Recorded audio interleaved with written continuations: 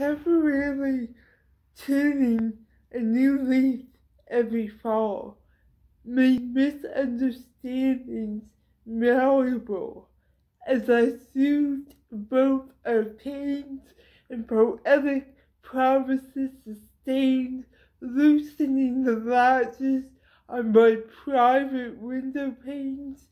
Your conclusions were content, resolved to each eventual yet unjustifiable leaving, despite adapted attitudes to erased inflections.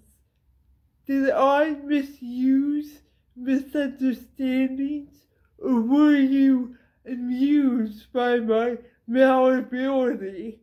How could implementing room for growth produce gratitude by means of procured prosperity? Are my lines still phosphorescent, while even my dreams tend to be malleable to multiple souls' needs?